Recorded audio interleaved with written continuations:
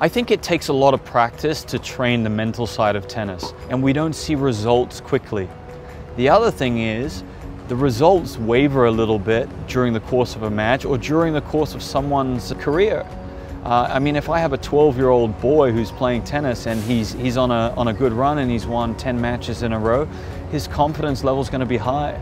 Now, if he suddenly loses to someone he doesn't expect to lose to, his emotional state is going to drop. And suddenly we got to go back to the drawing room and start working again. Whereas his forehand technique probably suddenly won't drop after losing a match.